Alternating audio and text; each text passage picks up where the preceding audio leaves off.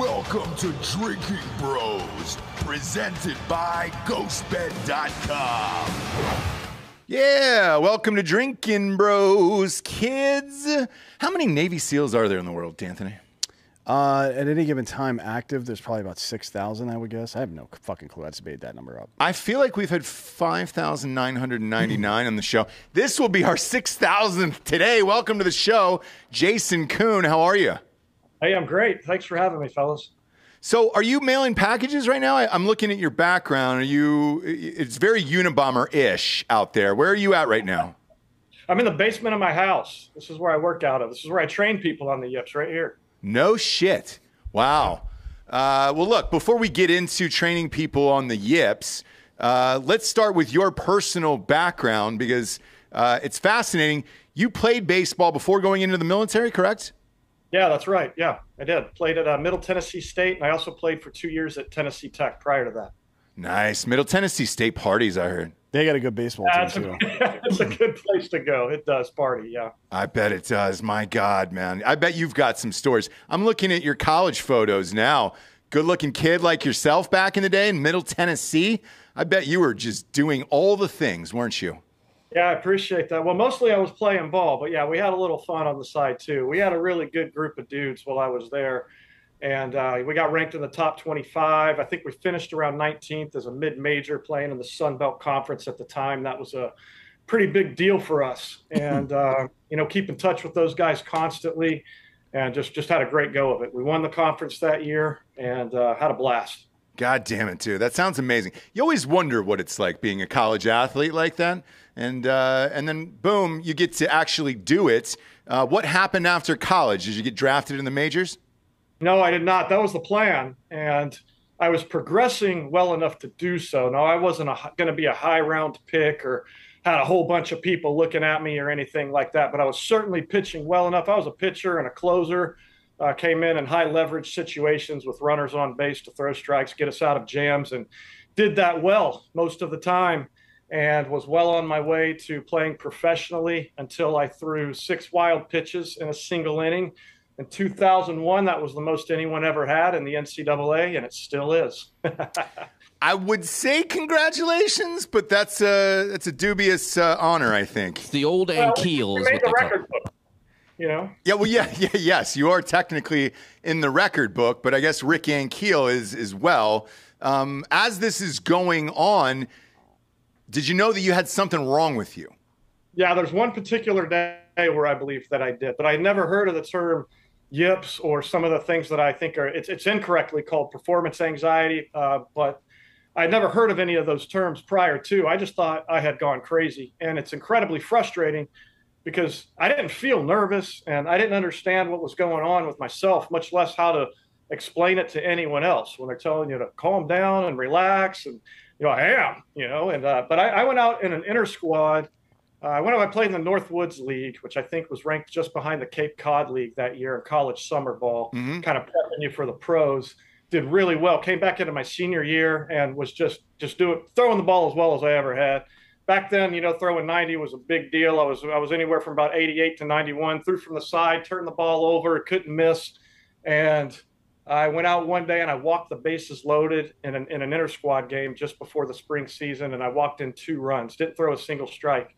I didn't miss the catcher, but I could not find the strike zone. Not a single strike in that entire outing.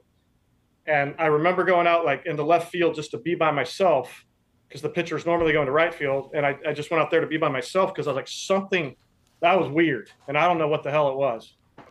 Man, that's wild. I mean, the only thing that I can think of as a kid was John Schmaltz. Obviously, our co-host D'Anthony here and Hot Bob hosts a Brave show. Was Schmaltz the first one that you could remember who had the yips during a game like that? Well, his was more. I don't know that he had yips in the game so much. Like he had some problems in the 1990 season. Because in the papers in Atlanta, because I grew up in Atlanta, by the way, so the Atlanta Journal-Constitution said that he had some psychological problems once he was on the mound. And they were speculating that it was the yips. Bob, what do you got on that? I'll say the most famous one, I think there might have been a 30 for 30 or maybe one of those mini 30 for 30s. That and Mackie Sasser, the Mets catcher, who couldn't throw the ball back to the pitcher. Yeah, they kind of parodied it in Major League 2 with Rube Baker. Remember that guy? He was like quoting Victoria's Secret ads to himself. Yeah. But it was interesting the way that Major League did that, because that is exactly the right way to handle it. And I mean, it's reductive in a way, but he will explain to you, because we're Braves fans here. Tyler Matzek is one of your fucking clients.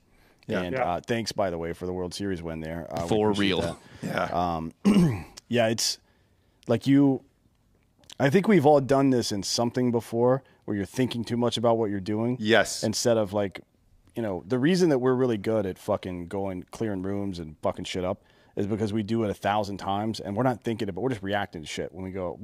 If you're still thinking about what you're doing, like micromanaging your own physical movements, by the time you get into the room, you're probably going to get shot in the fucking face. You know what I mean? It's too late for that shit. The training is where all that happens.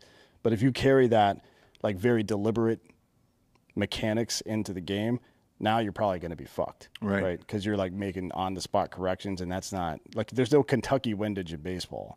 You don't like, oh, I'm getting jammed a little bit, so I'm just going to swing a different way. Like, no, you got to get in the cage and work on that shit. Yeah, and for you, what did you do to work on it? I'm sure you went home that night and trying to figure out what happened to you. What did you do initially?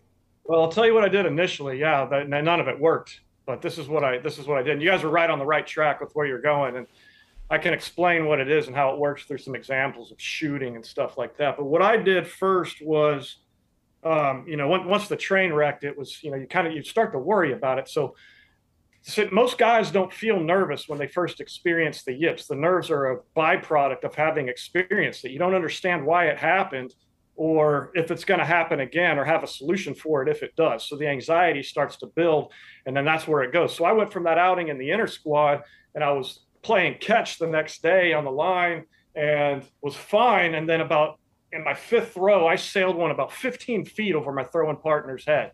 It's like, what was that? And then again, 4 or 5 right on, and then way over his head. I mean, nowhere even close. People stop and look like, what are you doing? I'm like, I don't know. It feels like it's coming out of my hand properly, but it's going way over there or way the other way. So initially, well, is it something mechanical? And you start taking a look at that, or, hey, it's mental toughness. You got to just, be tougher about what's going on. But I knew that wasn't the case, because I was already proven. I had already pitched in high leverage situations. So eventually, I just did everything I could. It snowballed to where it got out of control. I mean, I couldn't play catch in any capacity. So I did what I was against, and I talked to a psychologist and got some basic techniques of relaxation and visualization, which are the traditional methods of going about this, even though it really never works, or I've never seen it work.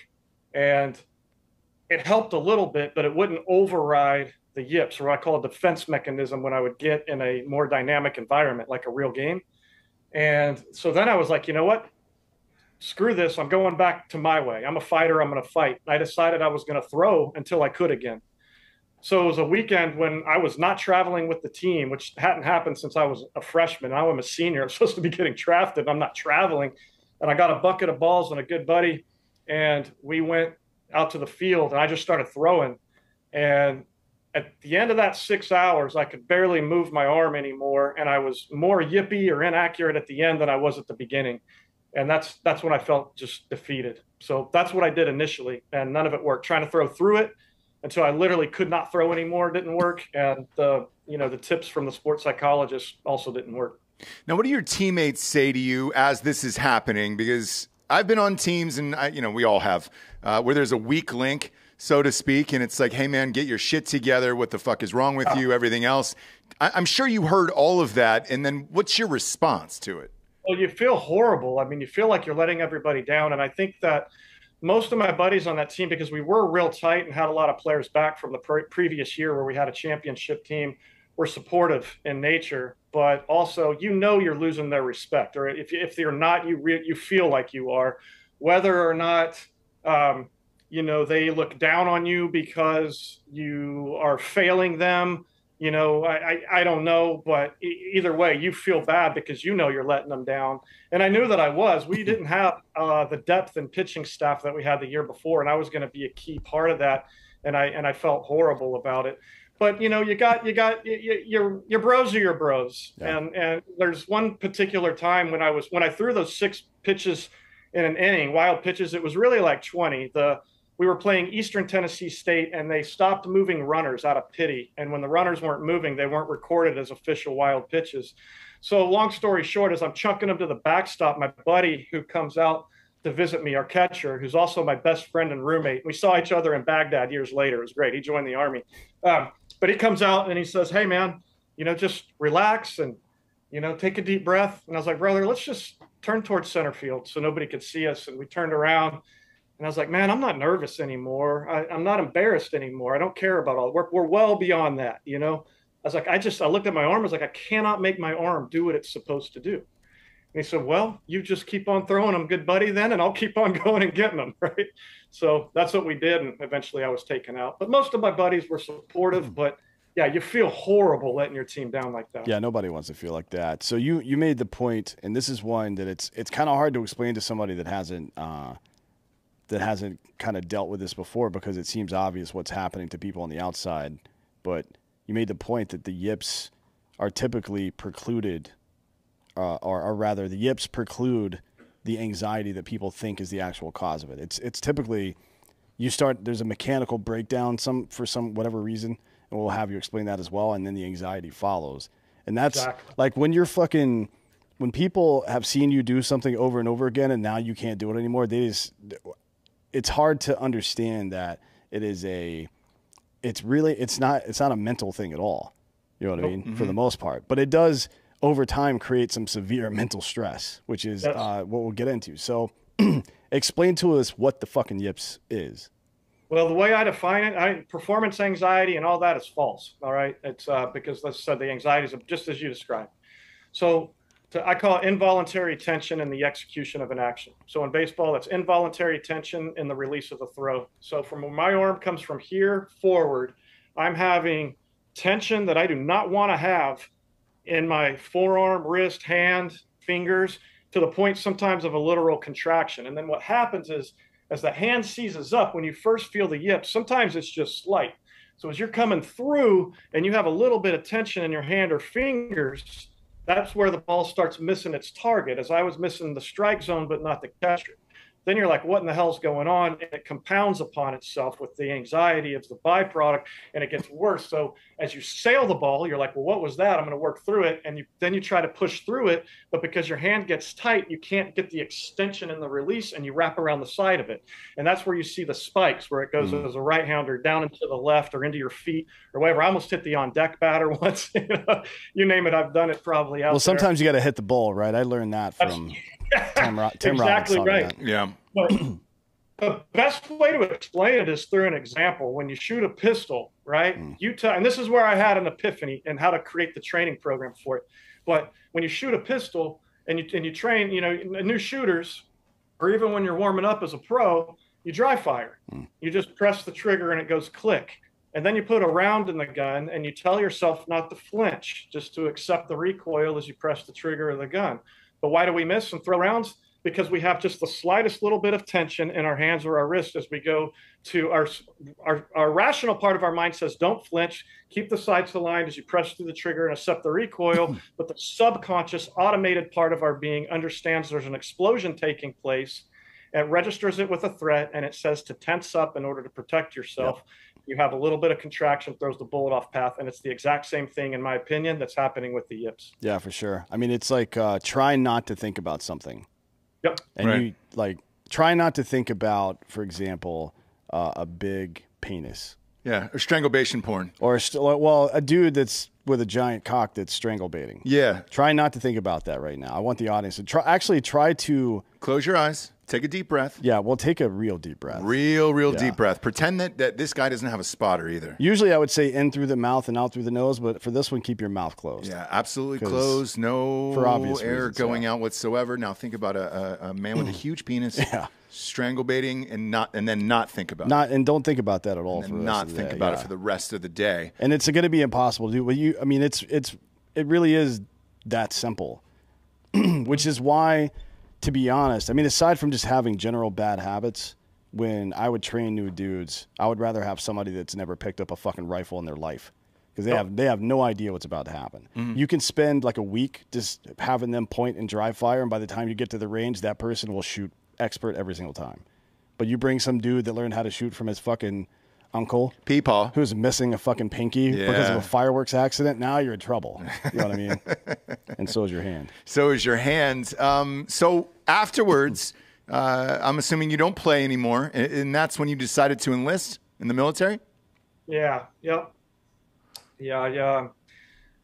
Failed. You know, so some people would say, hey, you were successful at baseball. You got to play D1 ball, and I do, and I appreciated that. Got to win a championship while I was there with some great guys, but I failed short of my potential, meaning had I continued on the path without the yips, I would have definitely been able to play professionally and didn't. So 9/11, that was 2001. The spring was 2002. So 9/11 was still fresh, in memory. It just occurred. And there was a part of me that always felt bad if I had gone on and played ball. Like, hey, man, I'm going to be playing ball here while, people are going to fight and defend our country and stop these attacks from happening again.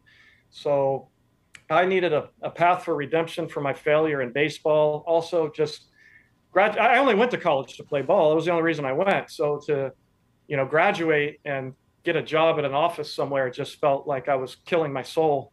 And this is all new, for my generation. I listened to my grandfather talk about World War II and Korea and everything, but this was all brand new. The kids growing up today have grown up with it. So I was like, we're writing history in real time and I can be a part of it. And I couldn't think of anything more worthy to commit my life to at the time, and started researching special operations and found out there was a path to BUDS and never looked back.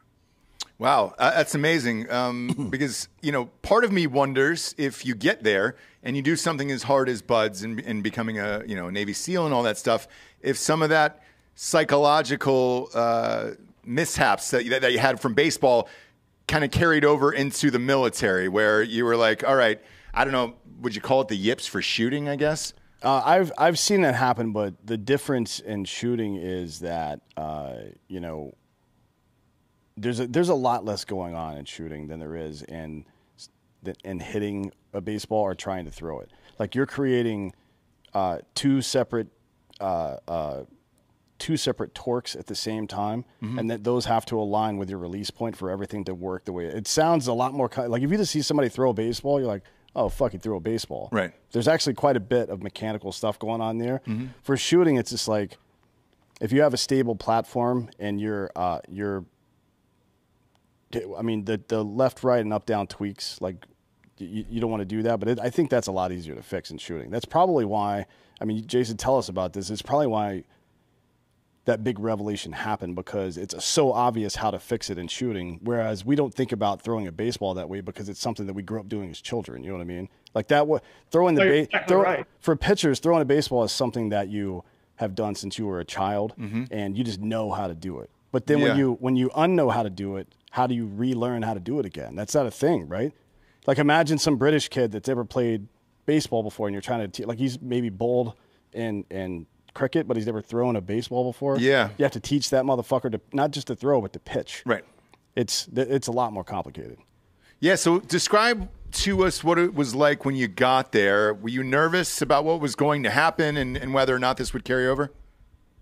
A little bit, but not too much, because I felt like it really only affected me in baseball. And what really helped me be effective at BUDS was the lessons that I learned through that failure. So, I mean, I was lost, directionless, embarrassed, sad, confused, and really frustrated, resentful. And I was reaching for the bottle of whiskey because I couldn't sleep and was trying to just crush it and pass out. And I just stopped one night and I prayed and just tried to connect to God and stop telling, all my problems and just feel. And I did. And I felt peace come across my soul. And I just said, I said, Jesus, help me. And why? Well, why did this happen? And I felt these words, man. I was like, just, hey, something better's coming for you. And what I did there is, in that moment, I realized that, I stopped looking. I thought I'd failed, man. I grew up battling feelings of inadequacy, but I was tough. I was a fighter. I stood up to bullies, stood my ground, and worked hard for everything that I had. And but I was often overlooked due to my demeanor and appearance sometimes. And I didn't like that. And baseball was my outlet for respect. And that's where I gained it. I put in the work and I was good at it. And so when I lost it in that manner, it was very difficult. And I realized that baseball completely defined me. But I thought when I failed, I had lost my purpose in life. And now I was just destined to drift through life in some lesser existence. And when I stopped viewing the circumstances as having taken my purpose and started viewing them as having purpose for me to be forged into a more capable person, is when everything changed for me. And I learned that, baseball defined me too much in the sense that I was dependent on it for my sense of self-worth. And I think there's a difference between valuing our profession and the things that we do. Like, there's a part of me that will always be a ball player and a team guy, and I value that greatly. But when I left for the teams, I loved these SEAL teams and loved the opportunity to do that job, but I never felt like I was dependent on it for my sense of self-worth. And that was different in baseball. And that was a lesson that I needed to learn. And that victimhood produces more victimhood. It's a worthless emotion. For the first time ever, I allowed self-loathing and helplessness to enter my life. And that's where I woke up in my hallway one day, face down, couldn't remember the last week because I drank it all away, and peeled my face off the carpet. And I remember thinking this really distinctly, like, hey, man, this thing happened to you. Is it going to define who and what you're going to be for the rest of your life? And I was like, you gotta figure this out. You gotta do something. And that's when I, started shifting gears towards the Navy and special operations. But those lessons that I learned there, what I do doesn't define who I am. Who I am defines what I do. Were crucial to me being successful in training and then having a decent career in the Navy as a team guy. And as far as it translating into action and shooting or anything, it never affected me. But I will say it did enter my mind one time. I never thought about it when we got a grenade in our hands. We got to throw it, and I'm like, oh, shit. I hadn't been thinking about it at all, but I think just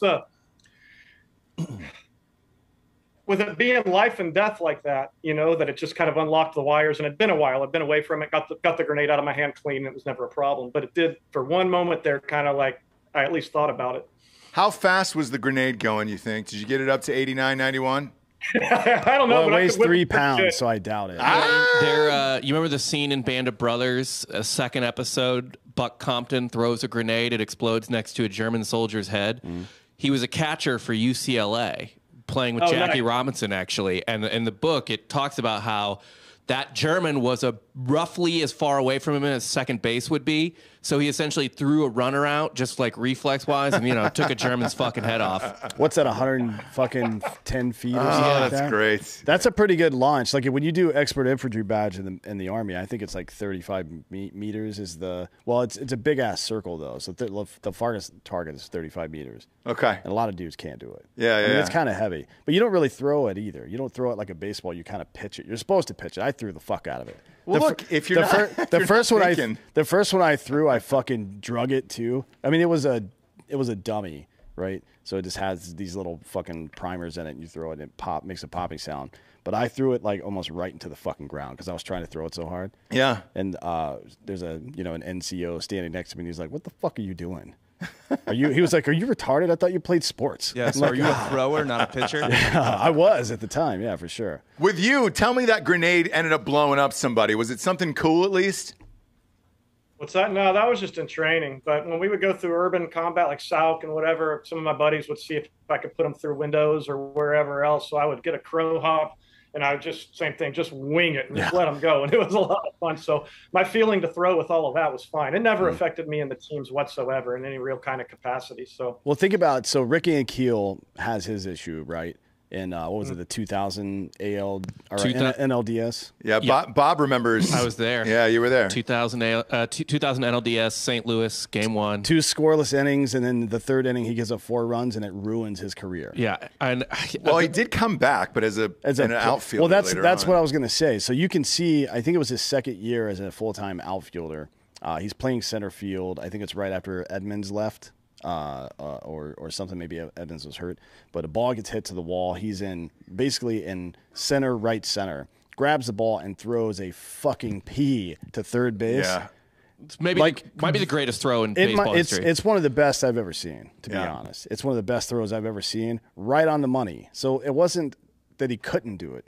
You know what I mean? And nobody knew this back then. Like nobody knew.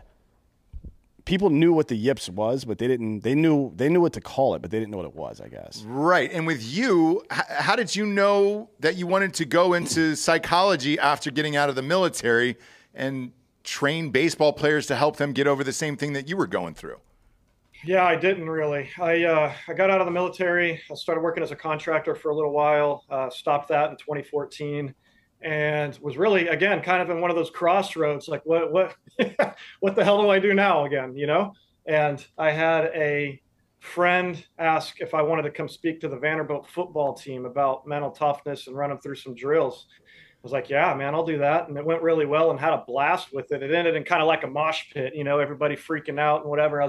I felt alive again for the first time in a while and realized that I had an ability to take some of the experiences that I had been and translate those into the environment, you know, other competitive environments. So I wanted to do it in a way that honors our creed but also it's like, man, we've got all these experiences and I know I can help people. So I want to do it in a manner that is, you know, honors our background properly, but does help people. So high schools started calling and teams started winning. We had a local football team here won 29 games in a row and went from 6-5 to Max Prep's #1 in the nation. Baseball team, 46-game winning streak, Max Prep's #2. Just by learning through these principles of mental toughness and really the value in a team first mindset as it all relates to performance. But I had not worked with anyone on the yips until I met Tyler. The yips training that I do with people is a different program than what I typically do in my performance training through Stonewall Solutions. And I met him through Michael McHenry, who was his catcher with the Rockies. And Michael and I went to the same college at different times. So Michael had called our coach because he wanted to set up a bachelor party for Andrew McCutcheon and take him to a range and go shooting. So he called me and asked if I could do that. And we did that, had a blast with those guys. And they all kind of came up through the minors together, about 8 or 9 guys. And as we developed our relationship, they started asking me, you know, hey, when I walk into Yankee Stadium and I start freaking out a little bit, how do I focus? And just questions like that, I started thinking through situations I was in to help them. And because I played ball at a high enough level, I could speak the same language and make the translations very clearly. Just stuff I wish I had known as a ball player that I've learned through combat and training, and put it together for him. But Michael McHenry knew Tyler very well. And as Michael learned more about my story with the yips, he said, do you think you can help him? And I said, yeah, I think I can, because I had taught myself how to throw over time. So you're not a trained psychologist and you didn't go and get a degree in psychology or anything? Nah, experience is the best teacher, right? That doesn't mean there has been a little bit of pushback. It got to me, without getting too much in the details, it got back to me that a mental skills coach who had worked with Tyler in Major League Baseball had mentioned to certain entities that him and I should stop working together because we were prolonging his agony and he needed to move on from baseball. And I'm not mad at him. I mean, you guys know how it is. At this point in life, man, when people, you know, when the critics come out, it just fuels me. It's like I need them, you know what I mean, to keep me going. So, and I just smile. It's like, okay, all right, you know. But it's like, how would you think that, man? Here's somebody who has been able to perform in life and death situations, had the yips and has defeated it, might have something of value to share with someone else who's struggling with it, right? Yeah, for sure. But sometimes it's human nature. We forget to look outside of ourselves for solutions sometimes, especially if it's a threat to what we do. And I think all those people were well-intended. I think that guy really cared about Tyler, but I wasn't going to allow it to define what we're going to go do and train. So I've been through it. I taught myself how to throw, and I felt very confident that I could teach someone else how to do the same thing that I did. Sure. Well, 2 things. One, Vanderbilt football needs a lot of mental toughness. Sure. Because they just get fucking boat raced every week. They say they're coming back this year. No, they said that what he said was they're going to be one of the top programs in football. It's like, all right, man. I don't know that any amount of mental strength is going to help them at this point. Probably not. I mean, look, at least it's probably the best academic school in the SEC. Not even probably. Yeah, it's not even close. By It's far. not even close. Yeah. The second part is, so take us through that. Let's say, I don't want to dig too much into Tyler's stuff, Nutsack. Not that he would care. That dude doesn't give a fuck. Like, he's the most open about his experience of anybody, and that's probably part of it for him, is to not let it linger like that, right? Yeah, but and that will lead me to this. Did you have the conversation with Tyler separately and be like, hey, dude, these guys are trying to push you out. I think you can still pitch, and I think I can help you. Is that how that conversation went? Well, he knew he could still pitch, and he did all the work. You know, Tyler's success is his own. I just helped point him in the right direction by sharing the lessons I had learned along the way. But yeah, I always believed that he could make it. When we met each other, we talked on the phone for a while, and then he flew out to Tennessee to meet with me. And one of the things I mentioned was, I was like, hey, man, are you a phenom or a failure? And I forget how he answered it, but I was like, you're neither, man. You're just Tyler Matzek, and that's all you owe yourself or anyone else, because that's all you have to give. And you know, step number one with this is, it's kind of like being an alcoholic, is you got to admit you're an alcoholic to beat it and start taking ownership of what's happening and moving forward. But the problem with the yips is, prior to, there had never been a plan that was effective that anyone would trust, because all the traditional methods were failing people right and left. And he had been through them all. You know, he had been through everything Major League Baseball, as far as I know, anyways, had to offer to help heal him. Well, I can't think of a single athlete for Blast, Knobloch. There's been multiple NFL kickers who have just lost. Steve Sachs from the Dodgers couldn't throw either. I've never seen any of these dudes come back before. Matzek, he's the first one I've seen come back playing the same position and actually performing better than he ever did before. You know what I mean? So it's not even just like, there weren't any known solutions or programs for any of this shit to fix this, but nobody had even figured it out on accident yet, which happens sometimes, right? Right. Like every now, like the Achilles injury, Dominique Wilkins and Kevin Durant are the only two that have ever come back from it, right? Yeah. And we know a lot about that. We know a lot about doing that particular surgery. We don't know shit about this. And it's like, it was a complete vacuum. Like, once a guy started exhibiting signs of the yips, you're like, that dude's fucking done. Yeah, like, there's literally no hope for him. So I understand the psychologist saying shit like that. What's the process like? So Matzek calls you or whatever the fuck. What's the first thing you do to start diagnosing what the actual problem is?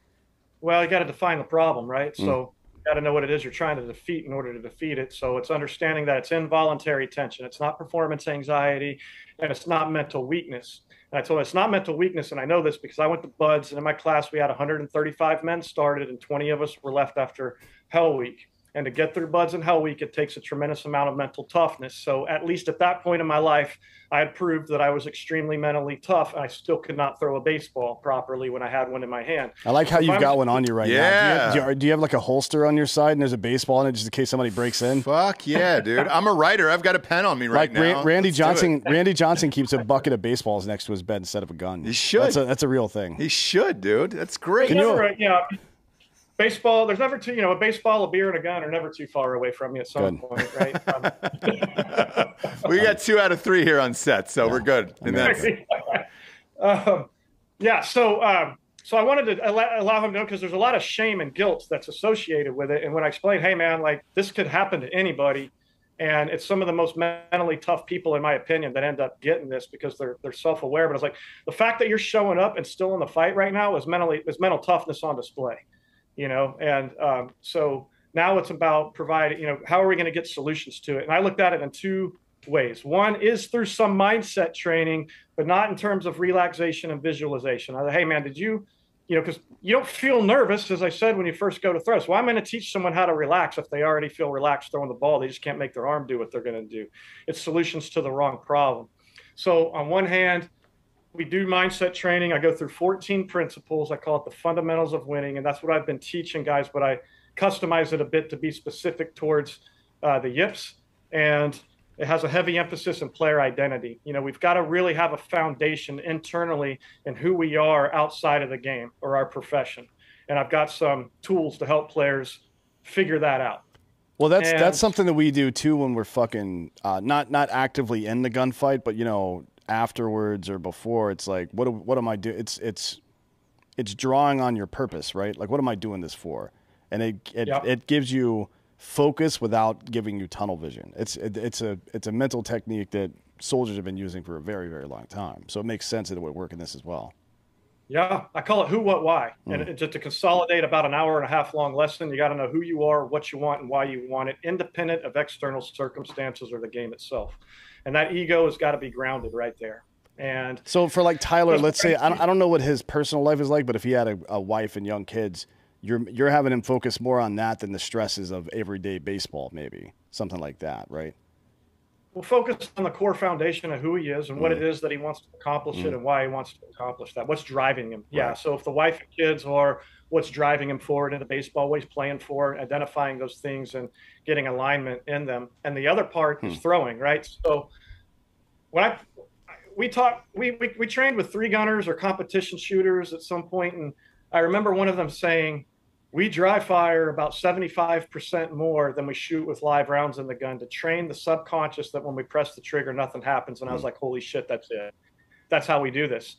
So I was like, I got to recreate the dry fire process into baseball. So what I did is I picked the ball up and I just placed my finger on the seam right here. And I just felt that and nothing but that. I could feel the difference between the leather and the seam and those stitches and rub my finger on it so that everything is right here. And then I just went from here to here, and you just start reverse engineering the throw. And I just let that ball roll out of my fingers, and it hit. I was actually standing in a living room in front of a recliner, scared I was going to break my parents' lampshade. I'm like 32 years old, and I let the ball just when it hit, and I was like, that felt good. And I just kept doing it and doing it and doing it.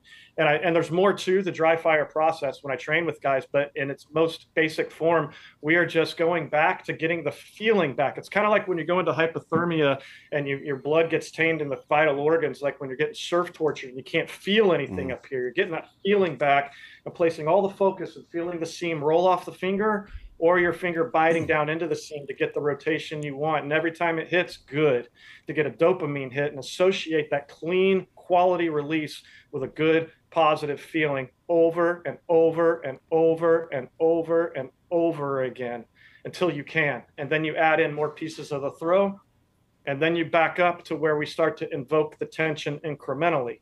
So I can get going long here and keep going. So if you guys want to interject, no, keep going. Not at all. Fascinating. Yeah, and I'm thinking I've got like 50 questions, but I want you to finish. Well, real quick, if I don't know what your schedule is like, can you stay a while? Because we got some sponsors that I got to read real quick. But can you stay? Because you're endlessly fascinating. Yeah. And Dan and I have a million questions for you. So great. Just hang tight. First, we're sponsored by ghostbed.com/Drinkin Bros. All the deals in the world you could possibly imagine. 30% off everything in the entire store. Pillows, sheets, mattresses, adjustable bases. You name it, fill the cart all the way to the top. You get 30% off with the promo code Drinkin Bros at checkout. 40% off the bundle package, which is the adjustable base and the mattress combined together on top of each other for one night of magic. You'll never get the yips in this goddamn bed. Last but not least, they got 50% off the old 3D Matrix mattress. Best in the biz, Keanu Reeves will deliver it to your house, so I'm told. If he doesn't, call ghostbed.com/Drinkin Bros and let them know that he didn't show and you want him back. We'll give you Rich Bernstein's personal phone number. You sure can call will. Him directly. You can call him directly if Keanu Reeves doesn't show up. Where the fuck is Keanu? Where's Keanu, huh? Damn it. At the bottom of the page, you're going to see a 60-month pay-as-you-go program, no interest, as long as you have decent credit there. Click that box, and all the deals that I just mentioned earlier are applicable with that. You can walk out of there with a brand-new bedroom set for about $25 a month. Go to ghostbed.com/Drinkin Bros today. Next up, we get dietsmoke.com. Let's go, fam. The perfect medium high. THC gummies. Can't really say anything more than that, right? They ship them through the mail. I don't know how it's legal, but I love it. And they've got this plastic case that they come in. It doesn't matter that it's 190 degrees here every day. They were sitting on my porch for 3 days. Nothing melted. Every single square was exactly the same. The gummies are beautiful. Watermelon and blue raz are my favorites. I heard they've got some new flavors coming out. And then we are doing a joint product with them, pun intended there. We got some Edibros coming out later on in the year. I got to hit up Joey and ask him when that's going to be. But if you're looking for that perfect medium high, I can tell you these are the only edibles on earth you can get that with. I've gotten them everywhere, kids. Vegas, LA, Denver, you name it. These are the only ones that don't get me too high to where my face is in the carpet like he was talking about earlier. My God, man, that's happened in the past. Not fun. Don't do it to yourself. Go to dietsmoke.com. Use promo code DrinkinBros for 20% off. I do want to warn you, though, if you're taking a piss test out there for your job, well, yeah, you're obviously going to piss hot because there is THC in these, brother. But they're the best in the biz. And if you get like 3 jars, you get a discount anyways. And then with Drinkin' Bros, you get 20% off. That's super cheap. And there's 30 in each jar. I only need 1 a night. I use it for sleep. And then maybe seeing an occasional movie or a concert. Go to dietsmoke.com today. Get some THC gummies shipped to your house. Promo code Drinkin' Bros. We'll get you 20% off. Last but not least, we got hardafseltzer.com. If you're having some diet smoke, you might as well kick back with a couple seltzers as well. 8%. No carbs, no sugars, no gluten. If you give a shit about that, the OG flavors are here until September 19th. Dan, we just got the email today about the new flavors being shipped out into the world, and that starts in September. So get these while they're still there because some of these will be gone. And then we'll take your feedback from the new ones and then go forward. But we got the strawberry shortcake, lemon lime, the old peach, and the blue raspberry. Let's go, dude. And if you're in the state of Tennessee, sorry, we don't ship to you because we're in 50 fucking stores there. Go to hardafseltzer.com. Look at the store locator. We're in Frugal McDougal's down there.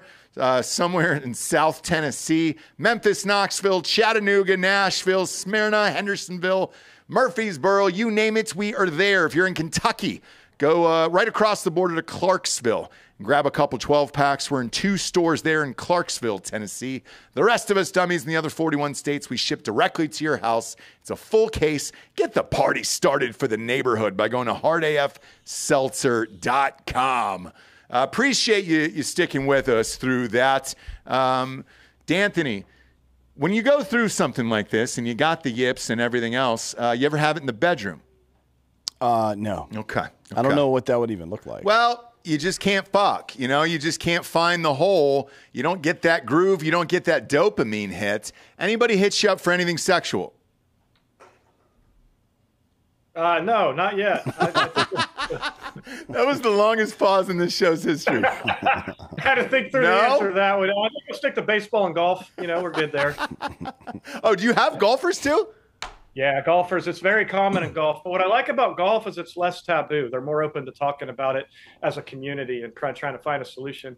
In baseball, it's got this taboo nature, and that's why most of my clients are kept confidential because it could actually hurt them in the draft or their scholarship money and stuff. And I want to, over time, break down those barriers and get this system in place because it's working and put them on the DL or redshirt them just like you would with a physical injury, get them a process that works back into the game and let them go crush their career the way they need to. Yeah, because I now that you said it, I totally understand it. If you were a draft prospect coming up and you heard, hey, so-and-so might have had the yips or they're working with somebody or whatever, do we really want to draft this person in case it comes back? Because there's also no guarantee of that, right? I'm sure you've worked with guys where it's come back again. Yeah, so, since Tyler won the World Series, that was just this last fall. And after that, I started getting calls from people to work with them professionally on the yips specifically. And from there, we haven't missed yet. All right, we're at 100% success rate, pushing up to about 20 guys right now, anywhere from high school to the pro level.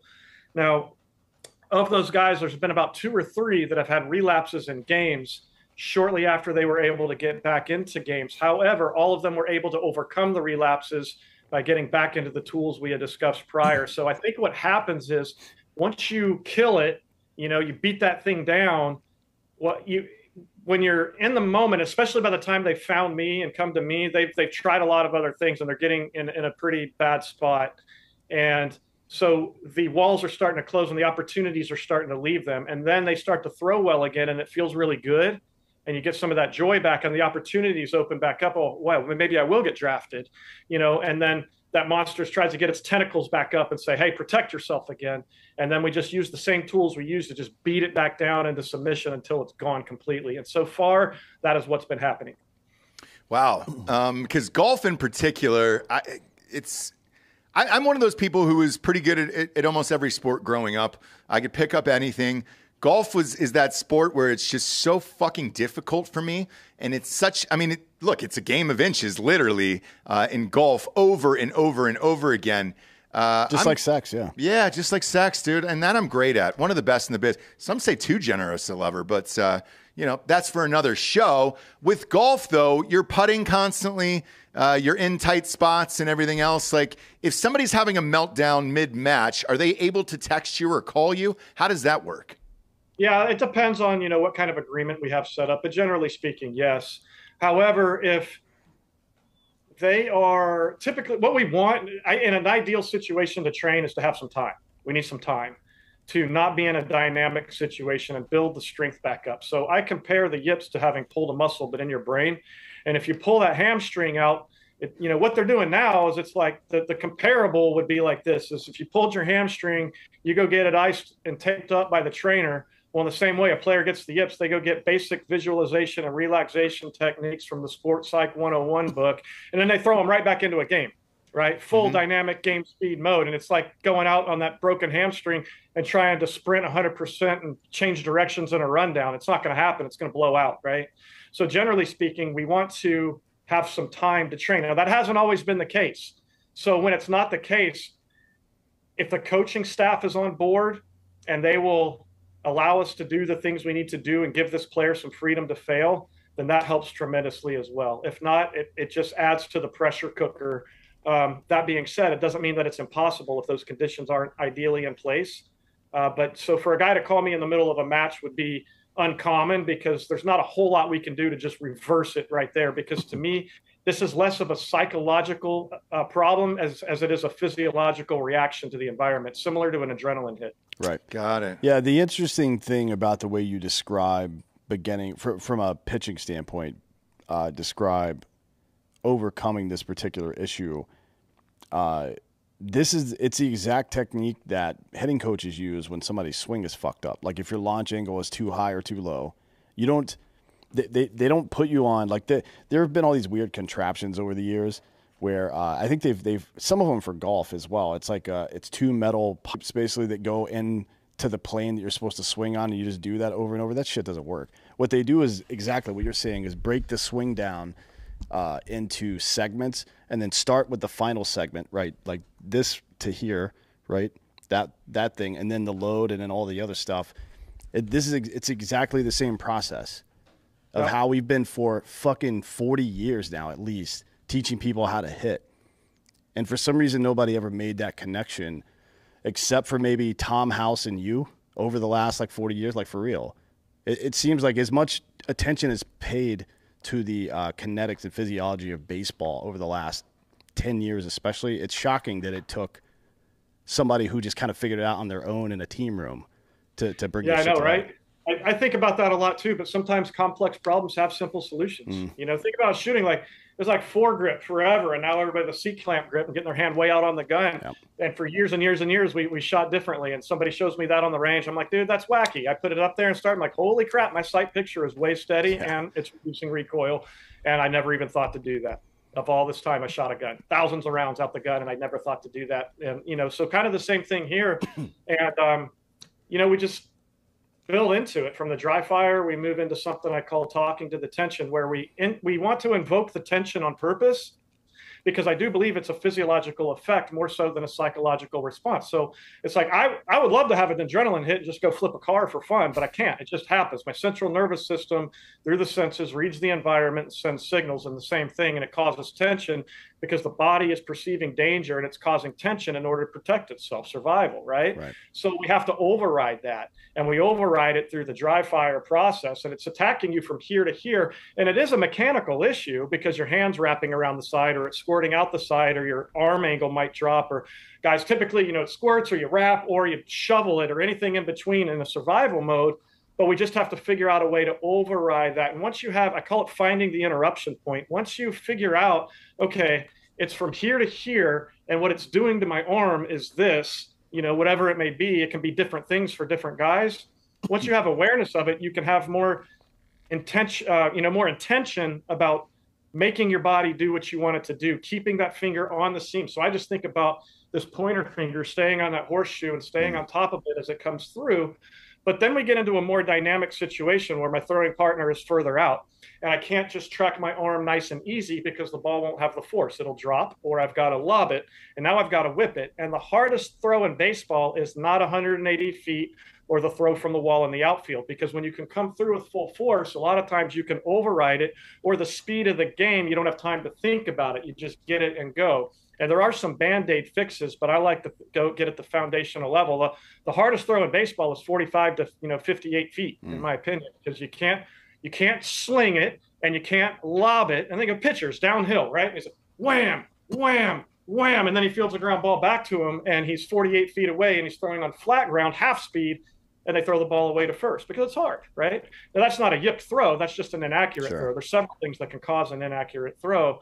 But when we get there and we start to feel the tension, we want to build the environmental conditions incrementally and then get quality releases off within them. And that's where I have a system called talking to the tension.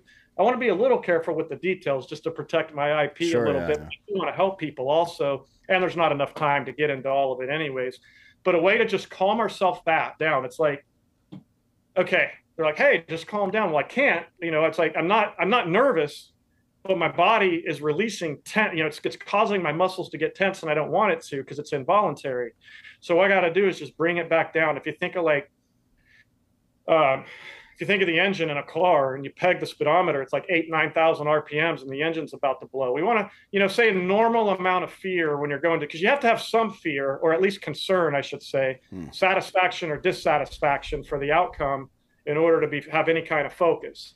And we got to rev that back down in some capacity. So I try to get it back down as much as I can, and then have some tools to get a quality release. And you give yourself freedom to fail with the first few ones.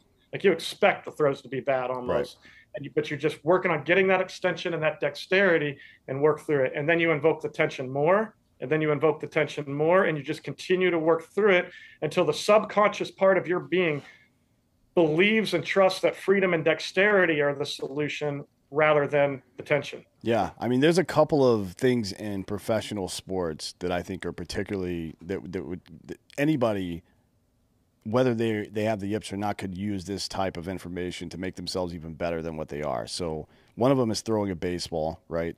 Maybe throwing a football as well. I don't know about that so much, but kicking a football for sure. For sure. Because there's so much time to sit there and think it. Like, throwing a football is usually under duress. You know what I mean? But kicking, it's something. There's some duress there, but it's like there's 65,000 people looking right at your ass, right? And you have like, and you're expected to make it. Yeah, every single time, regardless of what the fucking environmentals are and shit like that. So kicking is definitely one of them. Golf it might be the most obvious next 1A, 1B with throwing a baseball. But I would say shooting a basketball as well. Like what's happened to Russell Westbrook. He's never been a great shooter, but he's definitely, like, the struggles he had have definitely transitioned from the Markelle Fultz. Markelle Fultz. How about Ben Simmons? Yeah, Ben Simmons as well. Like, well, that's all the thing. Philly guys.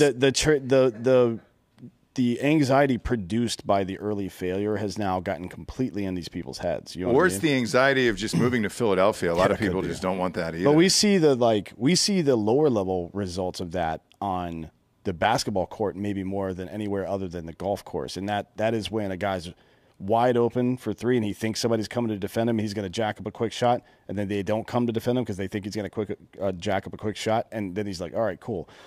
Take my time. Brick. Every single, unless it's Steph Curry, the dude misses that shot every single fucking time. Right. Because he spends too much time thinking. He's like, all right, I'm going to get a really good release point on this. No, that shit should have happened in practice. Just shoot the fucking ball, man. Yeah. And that's what it is, right? It's about having the kinesthetic physiology stuff locked in. Repeatability is the most important thing with jump shot, right? It's the most important thing with pitching.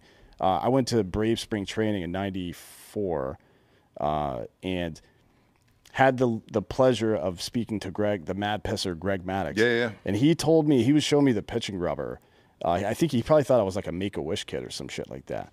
But he showed me the pitching rubber. He's like, when I want to throw inside, I step right here. When I want to throw outside, I step right here. And it's this far apart like at his landing foot. Yeah. In front, I'm like, how do you even know you're doing that? He goes, I don't.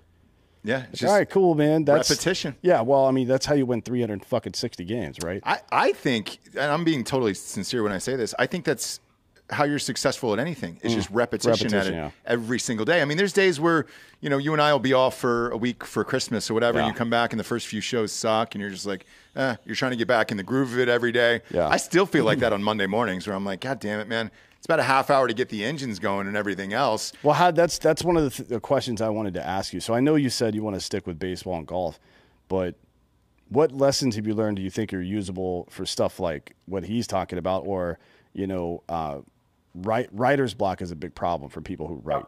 And it's, you get all the same fucking like, oh, just stay in the room and do this. But those aren't really, I mean, I feel like that's just piling on. You know what I mean? Yep. Yeah. So there's several. And that's where I get back to the fundamentals of winning curriculum, the traditional performance training that I do. And yips clients that I work with, they do go through these things. But the yips is, it's more of that involuntary interruption that we've got to override in a different manner. But on the more, traditional side of things like that, like talking about with free throws and field goal kicking, is I came up with something called a high pressure checklist. And I remember talking to, I believe it was Garrett Jones with the New York Yankees at one point. He was playing behind A-Rod and Teixeira. There's a New York Times article on it that'll have more detail than I can remember properly here. But it's called A Military Mindset Keeps a Yankee Prepared. And he was like, hey, man, I got to get a hit every time, playing behind these guys or I'm never going to see the lineup career end. I said, well, here's the deal, man. You can't. I guess theoretically you could, but nobody's batted 1,000 in the big leagues and nobody's ever going to. So you've got to free yourself from the requirement of the outcome. And what I mean by that is we don't become apathetic or stop caring.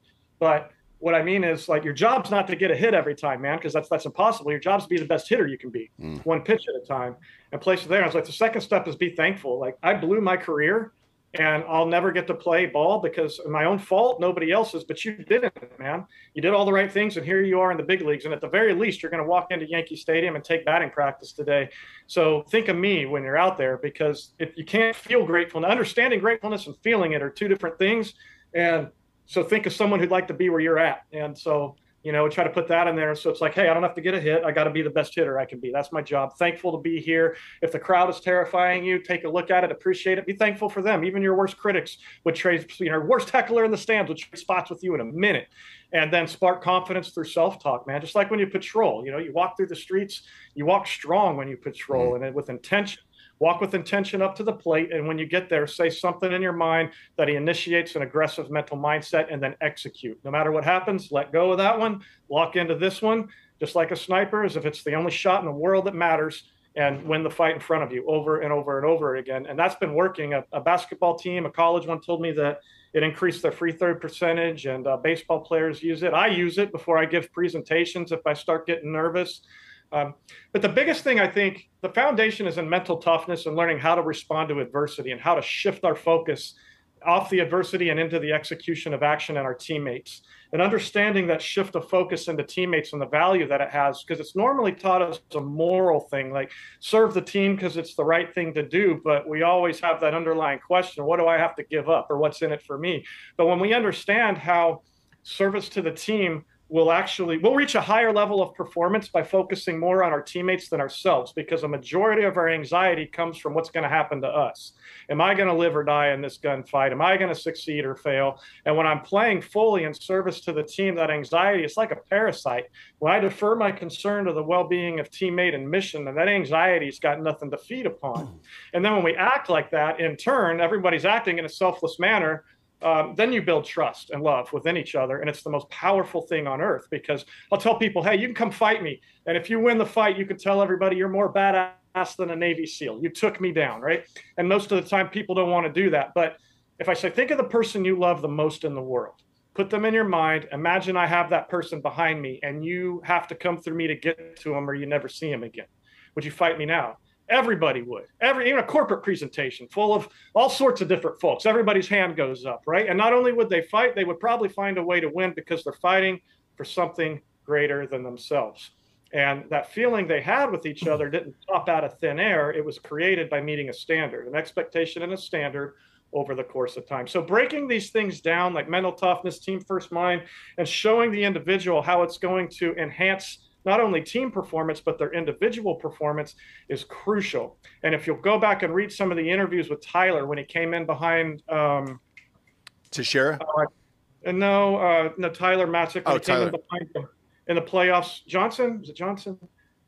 Somebody had a rough go of it, and Tyler came in behind him, and that's when he Luke Jackson. Luke Jackson, yeah. Yes. Yeah. And he said, How I were was doing it, you know? Yeah, I was going to ask you, how were you feeling during that? That was arguably the biggest moment in the Braves' entire playoff run. Yeah, well, I don't cry, but if I did, no. I had tears, man. It was tears watching it in my living room, and just couldn't have been more happy for him. Because he's the best dude of all time, right? He's so great. So besides all the struggle and overcoming the struggle, having it happen to a guy like that is a big deal.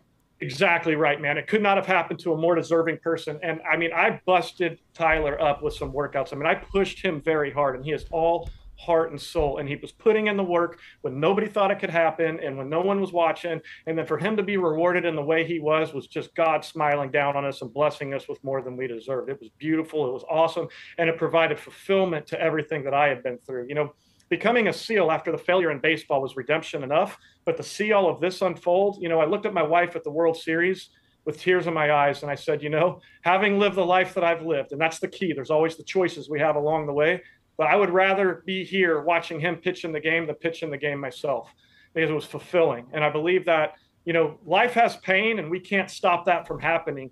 But if we suffer well, we grow in character and capability, and then we can achieve more. And the lessons learned along the way, then we can turn around and help other people. And that provides fulfillment to the pain. It assigns meaning to it, you know? And that's how I try to view things. Yeah, it's not about you. That's what service is all about. That's maybe even more than the revelation on the gun range that you figured out about dry firing. It may have been just shifting your mindset to service that laid the foundation for all that to happen in the first place.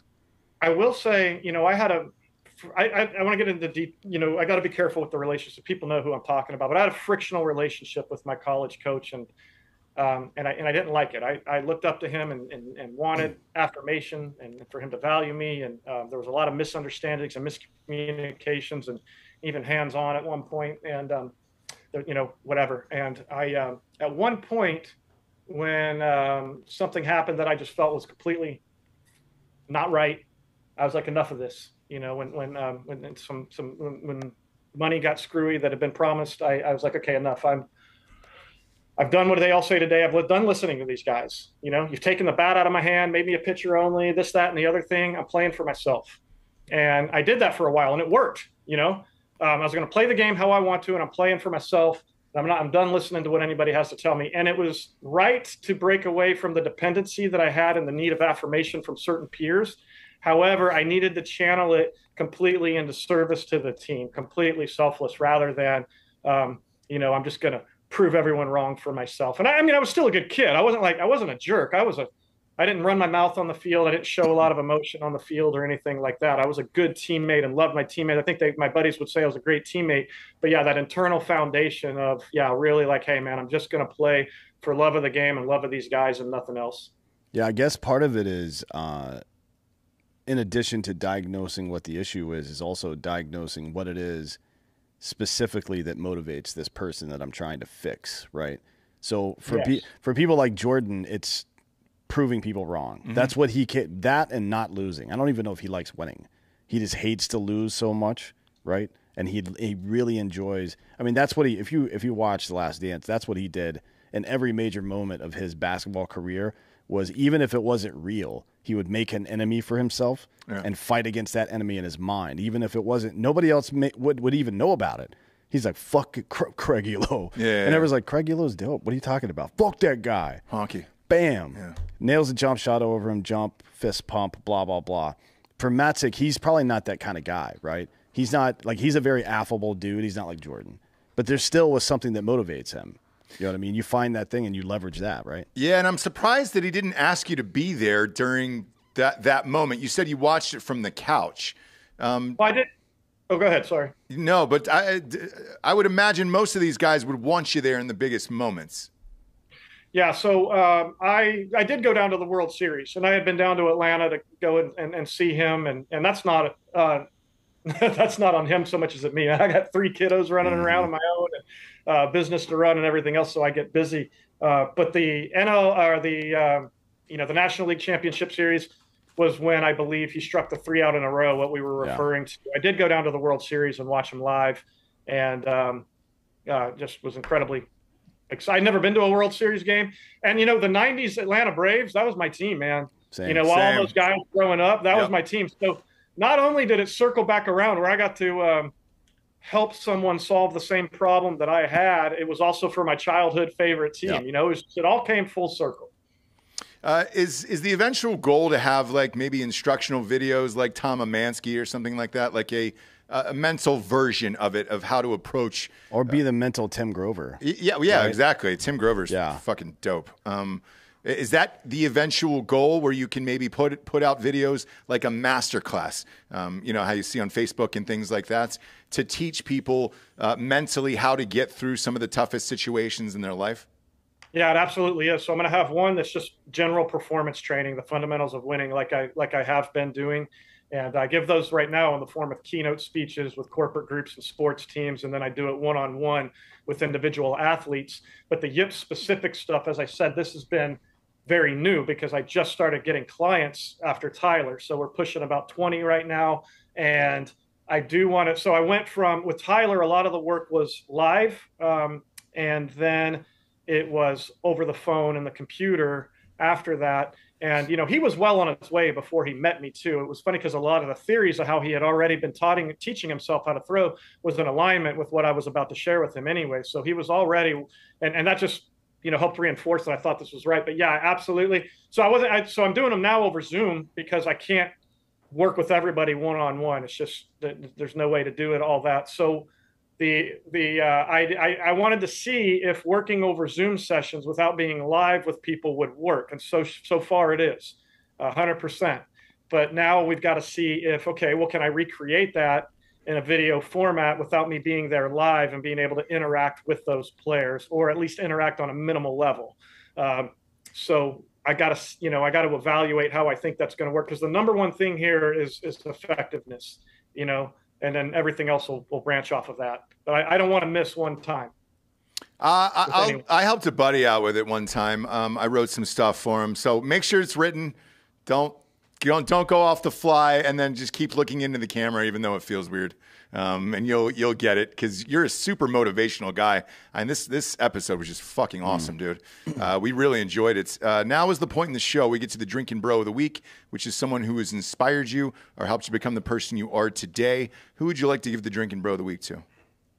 Oh man, somebody who has inspired me to be the person that I am today.